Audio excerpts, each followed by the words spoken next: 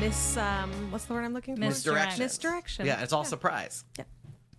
Yeah, but magic is more sparkles and songs and There is a lot more like theater, animals. which is fun. Animals. I mean, I could never do the animals. You never did animals? No, because then you have to take care of them. Yeah, then you have like a pet. You smell like rabbit shit all day, every day. That was the only. I was like, when my mom would get us magicians, we were little. I'm like, if it doesn't have a rabbit, I'm sending it away. Isn't there Birds. some old story about like a magician who it's like does a dove trick and like it looks like he kills the dove, but then it flies away, and what happens is he has two doves and one of them actually gets murdered every time. Oh, I mean, there are some old school methods where animals may or may not have died, but birds are fucking stupid. most magicians, like if you do a dove act where you produce doves, yeah.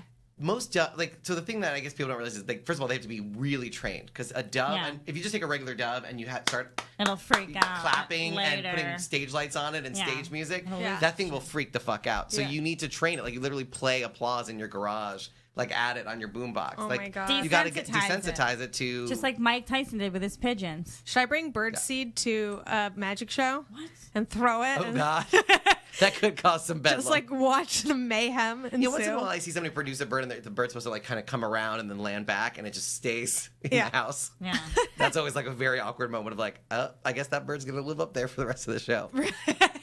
And like there's the magician just like And then climbing after the up. show you have to get a ladder and like get the thing down. What's more humiliating when you bomb, being a magician a magic act that fails, or a comedy?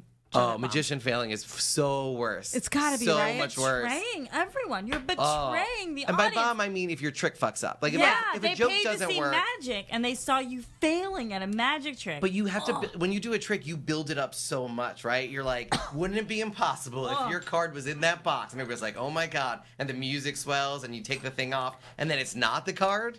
Has that happened to you? Oh, every trick in my act, I talk about how I've earned every trick in my show.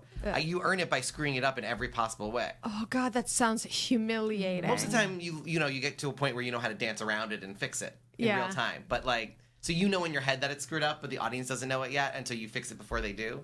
But yeah, you're looking at the thing and you're in horror like, oh, that's not at all a match. Or like, whatever it is. Oh God. I would God, just flash my tits. I'm like, this should buy us 10 seconds. Or something breaks. That happens all the time. Maybe like a prop breaks.